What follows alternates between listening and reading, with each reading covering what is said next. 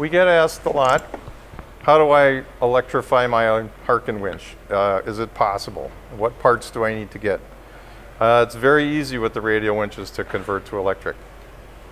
You can see here, these are the parts basically that you'll add. This is the center shaft, which is replaced on your winch. This one just is basically an extended version, which will connect to the drive shaft coming out of the gearbox. And this is on a spring-loaded clutch, so you can disconnect it with a disconnect rod that goes through there when you put a locking handle in. Basically, it's a DC motor, either 12 or 24 volts. It's reversible. They're between 1 and 1.5 horsepower motors. The right angle gearbox is just a gear reduction, which has no backlash in it, so it creates a lot of power between the RPM of the motor, gears it down, basically 24-to-1 ratio, and then you get a lot of torque here. Together, the motor and gearbox can generate over 100 foot-pounds of torque. To put that in perspective, you'd have to have a 1-foot handle, and to pull 100 pounds you might be able to do just for a short period, but you can't do it for an extended period. Maybe 2 people going as hard as they can could do it. So we normally would size a powered winch the same as a manual winch, because you will be using it with a handle. So it's not like, well, we're just going to have a much larger motor. We don't need a very big winch. You normally would size the winch exactly as you would with the manual. The parts you would need to convert your winch to electric, again, would be this center shaft has to be changed in the winch. All the bases are pre-drilled and tapped to accept what is the motor support.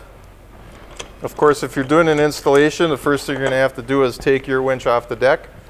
You have to drill the proper size hole, remount the winch.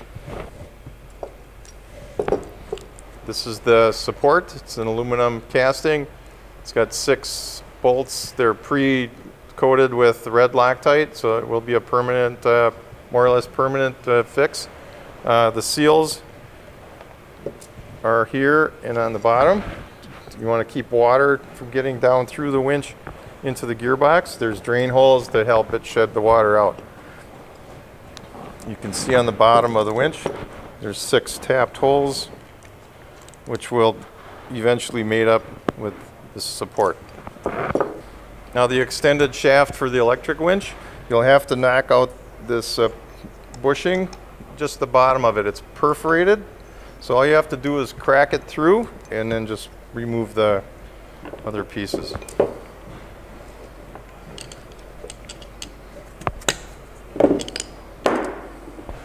See, it pops off real easy. Just make sure that all the little pieces are removed. And then your center shaft will fit through there. Once you have the winch mounted to the deck, this part goes from underneath, fixes to the base. Actually, the motor and gearbox, once you lift it up in place and you align these parts here, there's two fasteners that go from underneath, and that will hold the whole weight of the motor and gearbox. So if you need to remove it, it's pretty straightforward and easy. You get 2 bolts you just need to remove. You drop everything down. The winches you would want to convert to electric, we do from the size 40 on up. They would have to be self-tailing, or you would run into a problem with the length of the center shaft. So any Harken winch, any radial winch or Performa winch from size 40 up, 2-speed or 3-speed, can be converted to electric. We get a lot of people asking if they can convert their old Harken winches. We can do from the size 40 on up.